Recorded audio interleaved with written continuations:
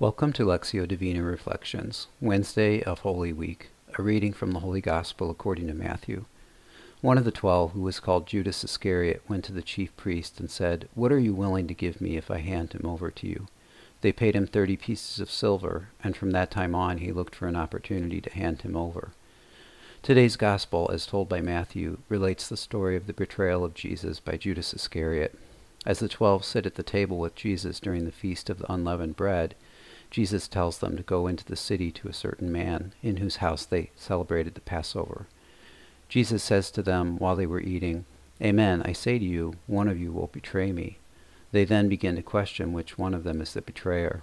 "He who has dipped his hand into the dish with me is the one who will betray me," Jesus says, warning them of the mortal consequences of betrayal. Then Judas says to Jesus, "Surely it is not I, Rabbi," and he answers, "You have said so." Judas is fully aware that he is betraying Jesus. In his conscience, he knows he is lying. In what ways do I betray Jesus, fully aware that I am being deceitful? Lord, I am closer to Judas and betrayal than I am to Jesus and discipleship. Often I fail to do what I know is right and do the wrong thing instead. Judas hanged himself for the unbearable remorse he felt in his betrayal that seemed to him greater than your mercy. In his threefold denial of Jesus, Peter would find in Jesus the relationship restored with his threefold question, "Simon, son of John, do you love me?" The chief priest put a price on the head of Jesus, and Judas succumbed to betrayal for it.